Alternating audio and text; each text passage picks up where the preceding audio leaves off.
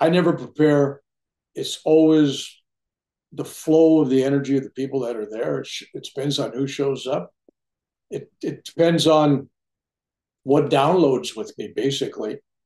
And so I come into these things, and my sense today is that people need a message that's going to come at the end of this. Kanye is helping me because even though I give broad, generalized, philosophical, spiritual based things, I don't sit around and give people all the tools, as I've been told. I don't give all the people the tools they need on the psychological level to deal with issues like hurt, anger, pain, suffering, things like that. And not everybody is this spiritual warrior that could just say, oh, yeah, okay, I understand that. Let's move on. So I'm hoping that she can lay some tools on the group at the end. And as we do these Summer of Love broadcasts, I will have her ending each show with little helpful suggestions and things you can do that she uses in her practice of spiritually healing people mentally and physically and all kinds of problems that she does in her own private world. So enough on that. All I do is give love. So you guys will have to put up with that. I don't have a big philosophical, lot of references and quotes. I'm just me. And I come to you very childlike and say, it's not that hard. It's not that complicated. It's really just simply about love. And I found that when you're born in the world, when your parents love you and your mother loves you, nobody ever had to teach you the meaning of that. A baby responds right away. First moment, a baby knows it's loved. In the same way, a baby also knows it's not loved and it's rejected. And that does its damage for a lifetime.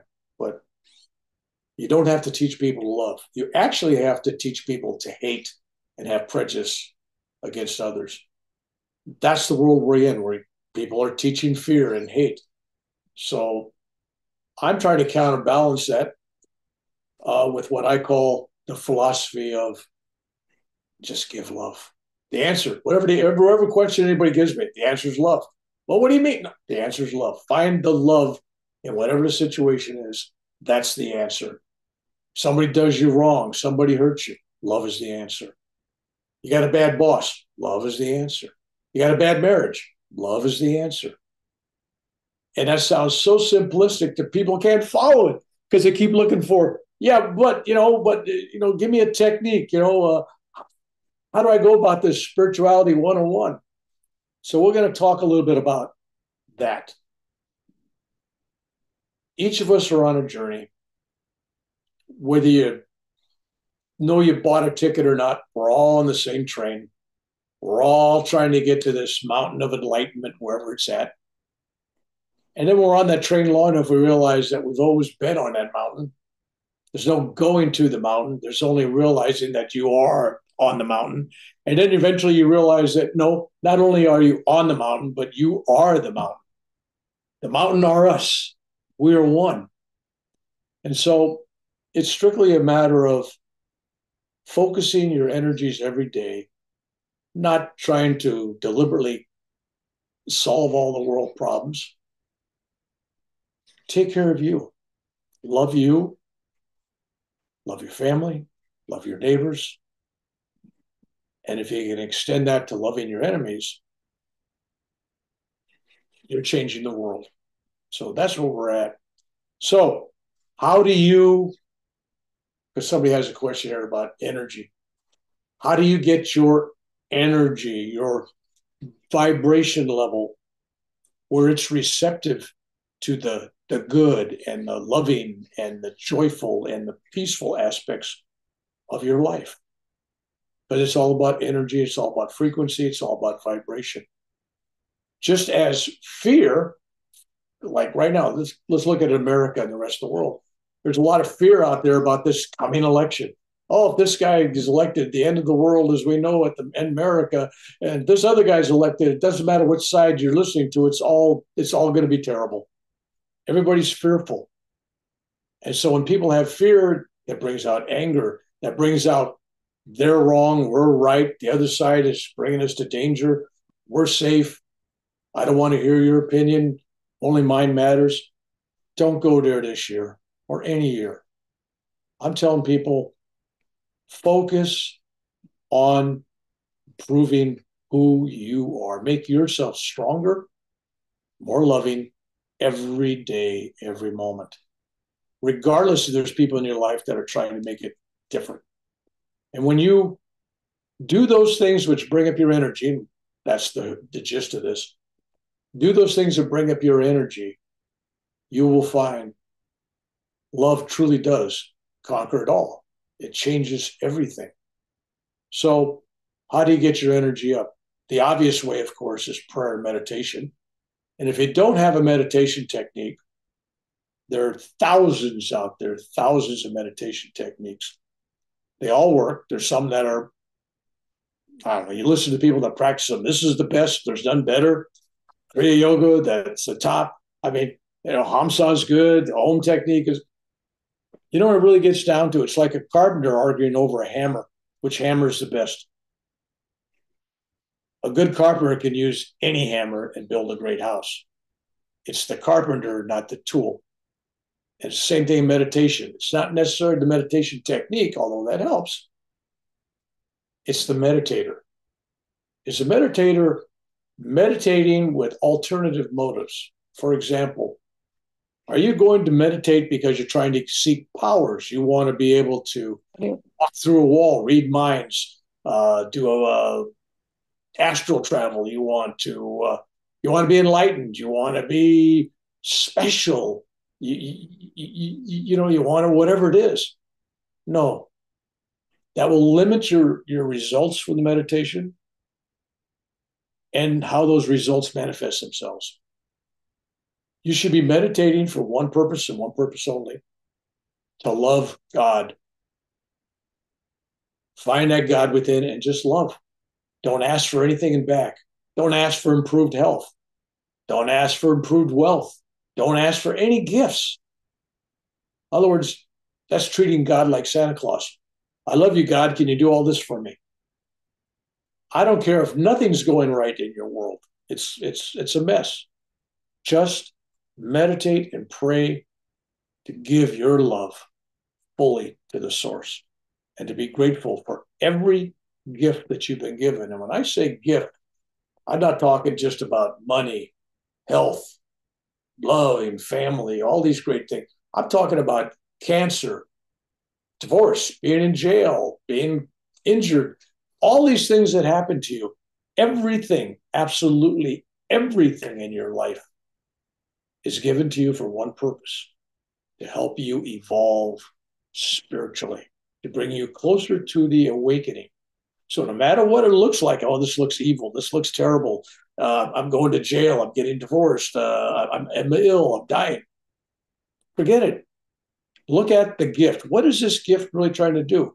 Reverend Bill says every gift is trying to make me a better spiritual being. It's trying to awaken me. So how does cancer awaken you? How does divorce awaken you? That's yours to examine. But if you look at it like me with cancer, for those that know my story, my face has been operated on 14, 15 times over the last 3 years. This thing's been cut up, cut off, amputated, everything you could do. Nose has been off 3 times. And every time, I've never been bitter. I don't get angry. Never once in my life, this is a true story, never once in my life I ever questioned, why, Lord? Why is this happening to me? Why am I having all these things? Never. It's like, okay, God, help me discover the gift. And the gift of having this cancer, and now with these colon problems that I'm going through, all these issues that I'm enduring, is so I can find ways to deal with it, to heal it, and to find the gift in it. And when I'm going through these things, that's exactly what I'm doing. I'm thinking, like, why am I going through this now? How's that going to help someone else? And when people see what I've gone through and what I'm going through and continue to go through, And they compare it to their own lives. They go, oh, okay, great, I understand. It's like me never having, had a problem with alcohol. I don't drink. If I was to tell a group of people that were alcoholics to get sober, they're not going to listen to me too much about the virtues of being sober. They would listen to somebody that used to be a drunk and now they're sober. So for me to talk to people about mental, spiritual, and physical health, if I've never experienced any of these problems, my words are going to fall short of giving any meaning and impact to anybody else. But if people see what I've gone through physically and they understand that, then they can identify with that and they realize that they too can also heal themselves. Because ultimately, all healing leads to spiritual healing. Let me say that again. All healing leads to spiritual healing. You think you're working, if you're just working on the body, you're just working on the mind, the emotions, you're missing it. Because the vortex of all diseases, the focus of all disease comes from spiritual separation from the source. When you think you're separate from the divine, and all these diseases, injuries, things happen to you because of your separation. So the process of healing is to wake you up to the oneness of it all, body, mind, and soul. Those aren't even separated. It is one. And when you can identify with that oneness, then you begin to truly heal on all levels. But if you're going to pray for the healing of the body, and I'm telling you right now that, in 11 and a half years, I'll be 90 years old, if you can imagine that. Well, I'm sure that, something's going to get my body. And if I'm praying at 90 years old, please, Lord, don't take me. What a waste. The body's going to die off no matter what I do, no matter how kind I am to it, no matter how much I love my body. Eventually, something's going to kill it. It's gone. But the spirit lives on. And for those who had near-death experiences, that consciousness is instantaneous. There's no boom, you die, and there's a period of darkness, and you're not there. No, there's no moment where you weren't. There's no time that you were not. When you left the body, the consciousness exists, even more so than it did before, because now there's a greater awareness. You realize that you are not the body. That's actually a burden to you, that you are pure consciousness. And if you listen to enough of my talks, what I always say, pure consciousness is, the divine is, it's love. So when you realize pure consciousness, you're really realizing pure love within. And it's that pureness of love that heals you at all three levels. All three levels. Don't just focus on the body. In fact, I never, and this is going to come as a strange thing to say, but I've never asked God to heal me. Really, I don't. I don't tell God what to do. God, I need this. God, I need that. Dude, never. I assume that the all-knowing God that is within me, that is me, knows my problem, knows my solution, and also didn't make a mistake by giving me a disease or giving me a problem. It wasn't a mistake. It was a gift. So if I tell God, thank you for the loving wife, thank you for the money, thank you for this, but man, take away this health issue. This is wrong. God didn't make a mistake. All those were gifts. They're all equal in value. It's what you get out of it. So don't look for what is wrong with you and what's wrong with life and why things are happening to you. Stop asking why. Why does it matter? The only thing that truly matters is loving the divine in spite of or in gratitude of everything that happens to you. Because everything that happens to you for a reason. Whether you understand that reason or not, doesn't matter. Doesn't. So When I go around and I do my workshops, I spend about 2 hours, maybe three sometimes 4, sometimes a 3-day weekend. It's all about raising the energy level of the group. And I hope those that watch this on a video who are live with me now in this webinar are listening and feeling not the meaning of my words or the meaning of my stories, but feeling the energy behind them, because that is being transmitted now. And if you're watching this on video, and if you're totally in tune with the process of there is no separation, there's only now, there's only one place, one time. Even if this thing's on a video, there's only one time, one place. If you're watching this in the future now, it's still just now. The power's still there. It hasn't gone anywhere. And for you that join me in this little audience that we have here live, know that I am sending my love. I'm sending my healing energy. And if you truly are in tuned, just open your heart, open your mind. The only thing holding people back from true spiritual, mental, and physical healing is their beliefs. If you believe this is impossible, you're right. If you believe it's going to happen, it's going to happen. Most people are kind of in between. They want to believe, they really do. And they can believe, well, maybe in 2 or 3 weeks down the road, this will add up and I'll be okay. Or maybe 30 days. But instantaneous, people have trouble with it. Kana and others who've been in some of my live events, that there are instantaneous healings. And you don't even have to be there. At some of our events in Europe and other places, we sent energy and love to somebody that wasn't there, wasn't aware they're being prayed for by the group. And yet when they were contacted during a break or lunch or something, we found out that as soon as we sent this energy to them, their pain went away. They were comfortable. They were happy. Things happened. Because no matter what happens, love is real.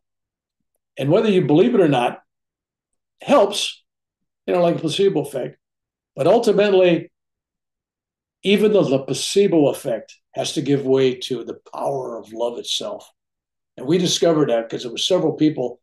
In fact, the church down in Southern California, we sent somebody who was in the hospital. They were unconscious. They were in a coma. The minister down there was telling me to ask if we could pray for them. They were in a coma. They couldn't wake up. And there was no hope of them waking up. And she wanted to know if we could send something remotely. And I was telling her, I said, there's no remote. There's only now. There's only here, right? And we sent the group. There was about 35, 40 people there.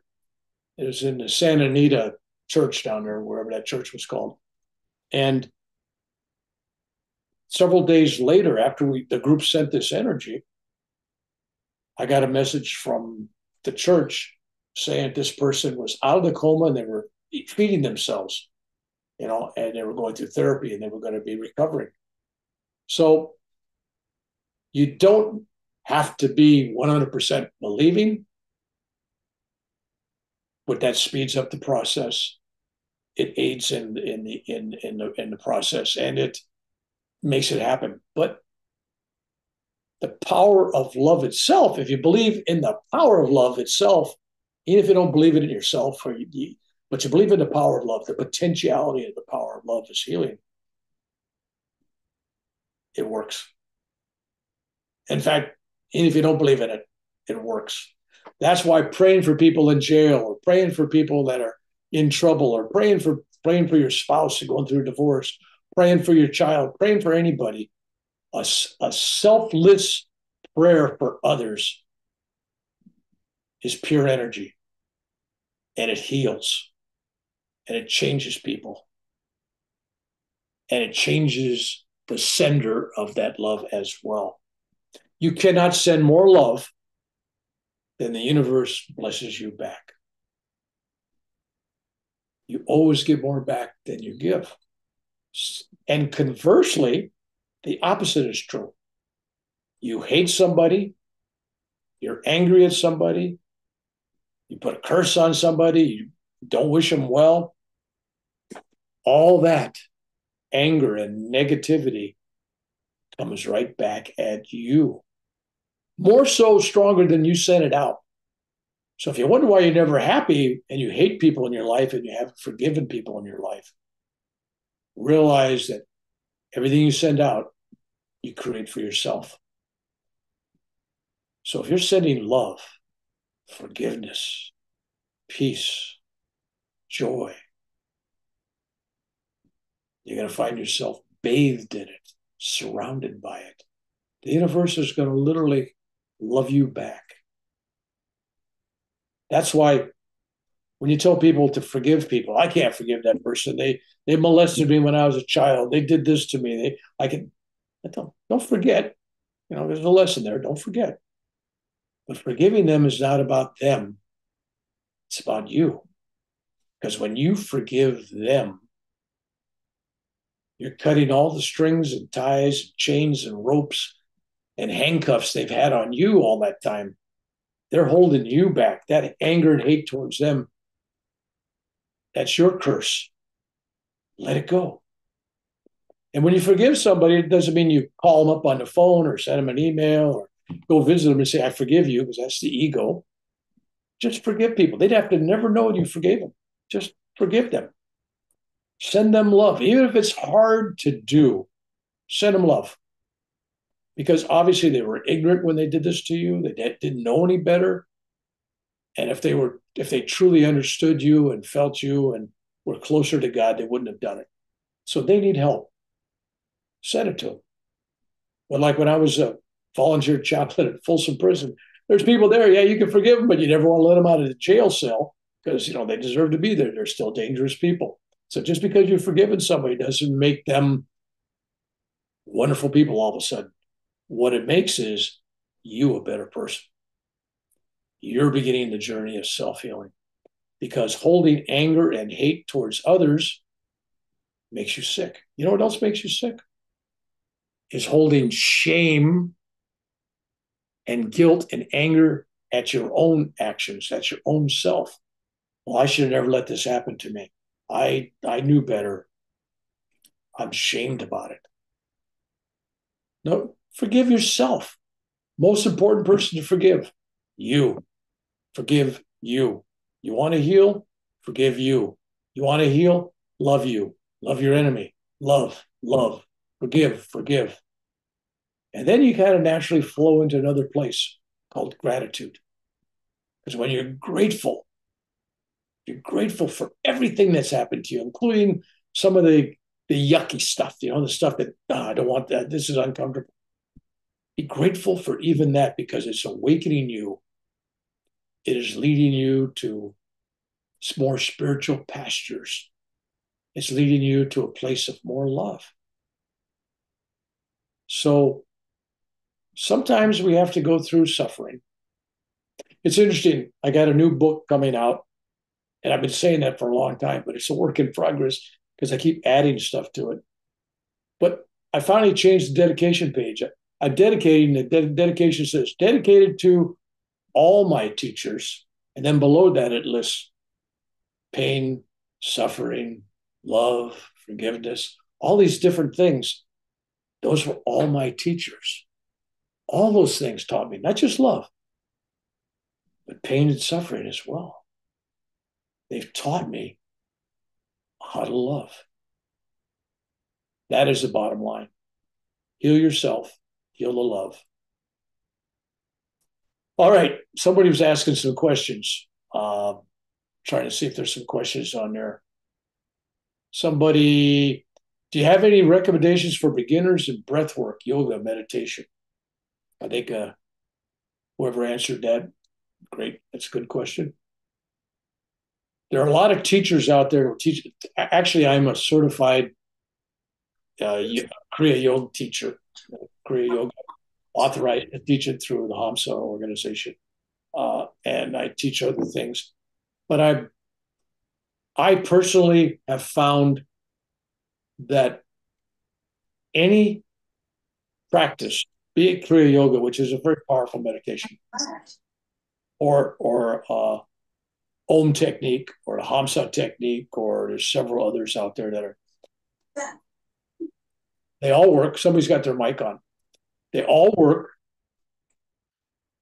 Again, it's you. So if you're Christian, let's talk about that. If you're Christian and you don't want to get involved in, mantras that are in Tibetan or Indian or some other foreign language, or whatever, and you're happy being a Christian, but you want to meditate as well, there's a real simple meditation from the 13th, 14th, 15th century that a lot of these monks did, living in monasteries. And they would take a picture, not a photograph, because, oh, yeah, I got a signed photograph of Jesus. No, a picture drawing, like a Jesus or whatever. And they would take that picture and they'd put it in their little meditation area, their little cell where they lived in this monastery. They'd have a candle there at night, and they would stare at that picture of Jesus with great intensity, not blinking, just staring and looking at the eyes of Jesus and looking at the face of Jesus. And in their mind, their mantra, they didn't know it was a mantra, in their mind, they're saying, I love you, Jesus. I love you, Jesus. Or I love you, God. I love you. And they would just mentally be chanting it. No other word to say it. They were saying it. It's a chant. I love you, Jesus. Jesus. I love you, Jesus. And just over and over, focusing on the face and the eyes and just giving that image so much love. The image actually comes alive. You'll actually see animation. You'll actually see the eyes looking at you. It's unbelievable the results you can get from such a simple meditation. You could do this with your eyes open. Very simple meditation. 15 minutes, 20 minutes, an hour, whatever you can do. It works. You can do the same thing with an image of Buddha, Krishna, Mary, Jesus. I mean, it doesn't matter. God is in everything and God is one. Well, however you find your focus, do so. Now, if you want to do a meditation in a little more Indian style or more Eastern style, you got the Om technique, which is really simple, and you got levels that make it harder and softer. Probably the softest way is just you close your eyes, look at your spiritual eye, focus on your forehead, and then just breathe it in. And in your mind, you're just silently saying Om. And then breathe down, breathe out, just visualize the energy going up and down. And then Om, just Om, Om. There's a lot more complicated. I'm making it as simple as possible. You can do the same thing, substitute the Om with Hong Sa, which means I am, Hong Sa, or you can just say I am, I am, I am He, I am God, I am love. Any of these mantras done with a focus on the spiritual eye, sitting with your spine as straight as you can get. If you're old, you're probably going to have trouble sitting in the Indian posture, lotus posture. You have trouble sitting on the floor, then sit in a chair. Sit on a cushioned couch if you have to. Just visualize your skull, your spine as being straight. Okay, just picture it as being straight. So focusing on any holy object, holy thought, thoughts of Jesus, thoughts of God, thoughts of Buddha. What I ask nobody to change their religious beliefs. If you're Christian, don't change. Be Christian. Enjoy it. Focus on it. Just if Jesus is going to do it for you, that's enough for you. Wonderful. Don't change. Just love Jesus more. Love God more. It's all about loving. It's all about loving. But realize that God has no religion. God has no chosen special people. We are all one. We're all his children. The Heavenly Father, the Heavenly Mother, it's God, it's one. But I'm telling you, even one step beyond that, we are that. And as long as we keep identifying God as separate, I pray to God, so God's out here, right? As long as you keep separating yourself from the source, then you're not truly there yet. But there yet could take eons. Because as long as you still believe in your personal history, your personal story, you have an identification. I'm Reverend Bill, I'm Kent, I'm Clay, I'm whatever, I'm Janice. It doesn't matter. You identify with it. And I can tell you identify with it, just like you can tell I identify with my history because I got a body. If you identify with the ego, you have a body, whether it's a body of flesh and blood, an angel body, a body of light, a rainbow body. You identify separate from the source. And when you finally wake up totally, there's no more body. There's just you're absorbed back into what you are and always will be and always were. You are the divine source. You are the ultimate beginning and the end. It's you. It's God. So if you're out there looking for a meditation, there are teachers out there. There are books out there. I'm not here to lead you down that path because in case you wonder why, when I've taught people how to meditate, like in India, people want it in other places, then the people they want to follow me. You're my teacher, you're my guru. I'm not neither. I'm here just to sell love. That's it. I'm just this crazy Irishman that believes in love. I don't want an organization. I don't want a following.